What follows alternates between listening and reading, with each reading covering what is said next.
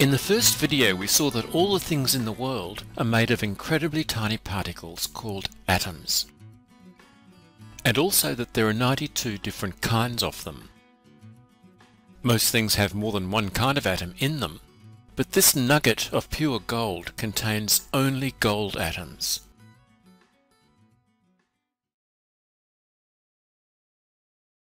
So we call it an element.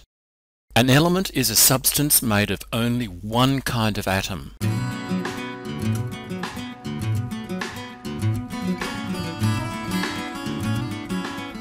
Zooming back out, we see that the gold atoms become a lump of gold again.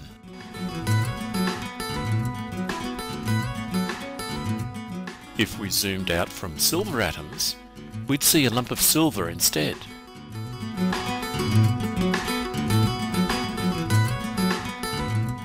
Because there are 92 kinds of atoms, there must be 92 elements too, one for each kind. You probably have already heard of some of them, like carbon, iron, and aluminium, or aluminum if you're American. But maybe not astatine or ytterbium. With so many elements, there's a lot of names to remember.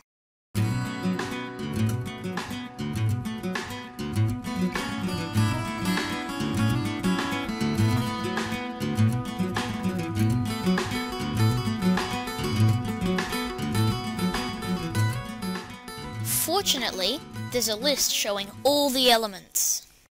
It starts with the element with the lightest atoms, hydrogen, and goes to the element with the heaviest atoms, uranium. This list is called the periodic table. How about grabbing your own copy now and check it as you watch the video? The lightest element, hydrogen, is at the top left-hand side of the table. Each element can be written with a shorthand using one or two letters called its symbol, which is capital H for hydrogen, not surprisingly. Each element also has its own number, showing its place in this list, called its atomic number. Hydrogen is the lightest element, so its atomic number is 1. Zooming into helium at the top right, we can see that its symbol is He, big H, little e, to make it a bit different to hydrogen's. And its atomic number is 2, being the second lightest element. The third lightest element is lithium, so it has an atomic number of 3. Where's lithium? It starts the next row. This row goes up to atomic number 10 before another row is started. How many rows are there? 1, 2, 3, 4, 5, 6, 7. The periodic table has 7 horizontal rows. What about these rows down below, called the lanthanides and actinides? Well, they really belong to rows 6 and 7, and should slot into these spaces. The lanthanides are elements 57 to 71, and the actinides are elements 89 to 103. To slot them in, we have to make the periodic table wider. This full table is more accurate, and some versions are printed this way. This layout also makes it easier to see how many elements are in each row. 2 in the first row, 8 in the second, 8 in the third, 18 in the fourth, 18 also in the fifth, 32 in the sixth, 32 in the seventh. Altogether, there are 118 elements.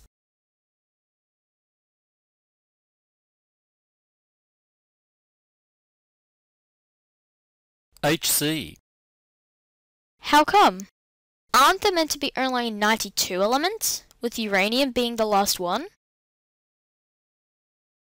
Yes, but clever scientists have made artificial elements in the lab, like neptunium and plutonium, the elements next door, that were made in 1940. These new elements make the overall list of elements a bit longer. Let's collapse the periodic table back to its usual shape, which is more convenient for fitting onto the screen.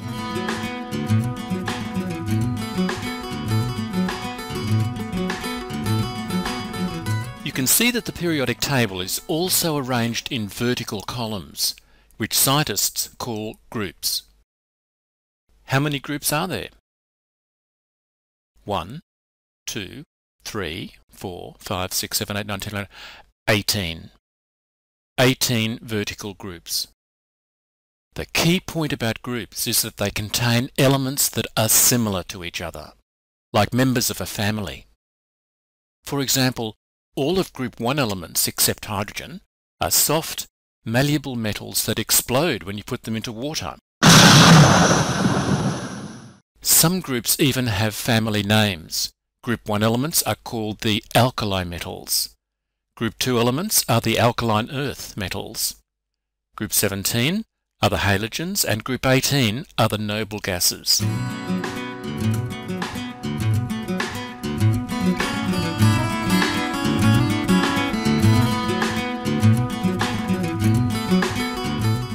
Now you're ready to read the periodic table. What is the name of the element with atomic number 30? You just have to scan around and find 30. Zinc. What is the atomic number of calcium? Now you've got to find calcium on the table. 20. Which row is sulfur in? The 3rd row. Choose any element in the 5th row. There are a lot of possible answers for this. Could be strontium, tin, iodine. You choose. Which group is chlorine in? Group 17. Choose an element in group 15. Could be nitrogen or arsenic or any of the others. Your choice. But what if you were asked which element is in row 5 and group 2? There can only be one answer: strontium. Each element has its own unique combination of row and group.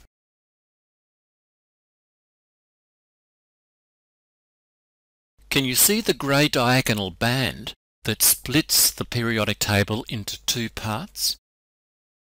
This divides the elements into metals on the left and non-metals on the right.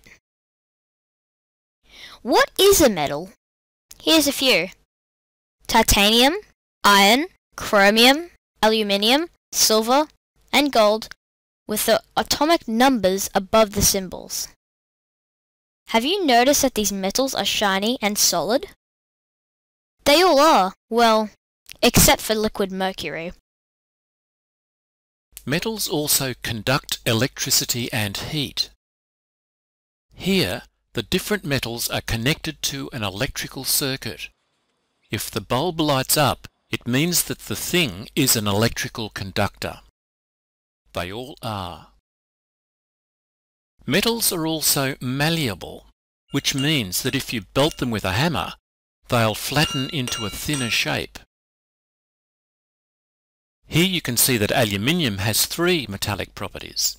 It's already been flattened into a thin sheet, it's shiny, and it conducts electricity. We looked at aluminium, titanium, chromium, iron, silver and gold, all to the left of the diagonal, and saw that they all have metallic properties. What about nonmetals to the right-hand side of the diagonal?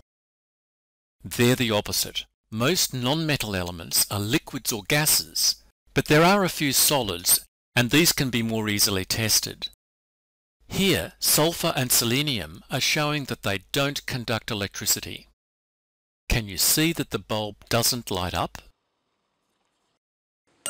And if you hit this carbon with a hammer, it smashes into bits. This is called being brittle. It's the opposite of being malleable. Let's use the periodic table to predict whether an element would be a metal or a non-metal. How about osmium, atomic number 76? Osmium is to the left of the diagonal grey band, so it should be a metal. How about iodine? That's to the right of the diagonal line, so it's a non-metal. Let's try something trickier. Do you reckon yttrium, atomic number 39, would be shiny? It's to the left of the diagonal line, so it's a metal. So it's probably shiny. Would phosphorus, atomic number 15, conduct electricity? It's to the right of the diagonal, so it's a non-metal. Probably not. What about the elements inside the diagonal band? Let's take a look at silicon. It looks shiny like a metal, but if you whack it with a hammer, it breaks into bits. So it's brittle like a non-metal. And the dull glow of the bulb tells us that it conducts electricity more than a non-metal, but not as much as a metal. And this gives it the name of semiconductor. These elements are also called semi-metals because they have properties that are in between metals and non-metals. Are they more metal or non-metal elements? Metals! Nearly 3/4 of the elements on the periodic table are metals. But that doesn't mean they're more abundant, because in the Earth's crust, there are more oxygen and silicon atoms than the rest combined. And the universe as a whole is mostly hydrogen.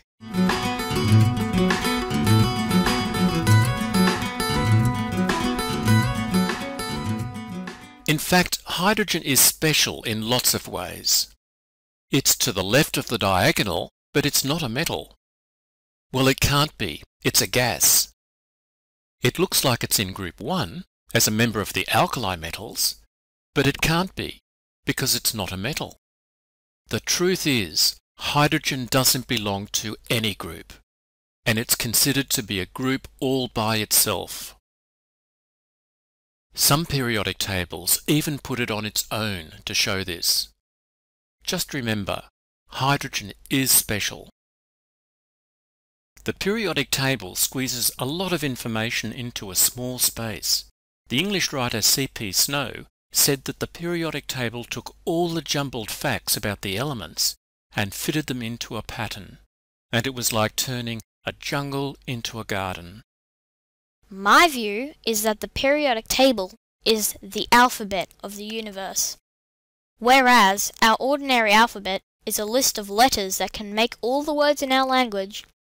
The periodic table is a list of elements that can make all the substances in the universe.